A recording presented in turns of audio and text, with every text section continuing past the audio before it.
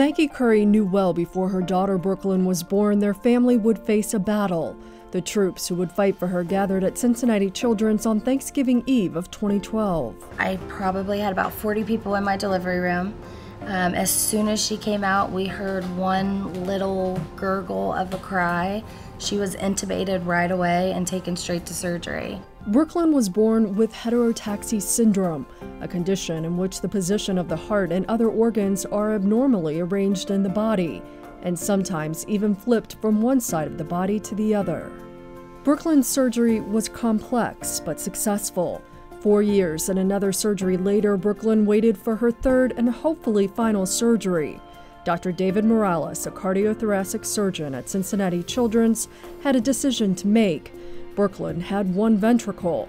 Could he turn it into 2 ventricles so that she would have normal circulation? Or would she have to live with one ventricle and possibly need a transplant later in life?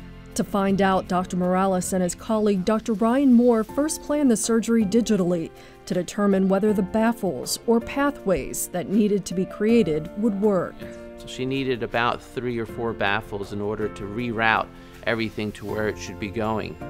And the advantage of what we were doing is I could do one baffle, and if it didn't work, we would try another baffle, and eventually we figured out how to kind of put this puzzle together.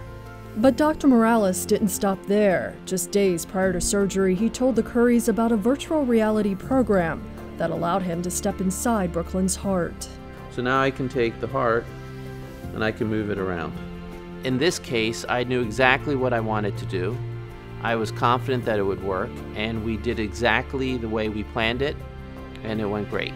This is your heart before your operation. This is what you were like before your last surgery. Can you believe that? That's so incredible. Maggi Curry says her hope for Brooklyn is simply to see her thrive.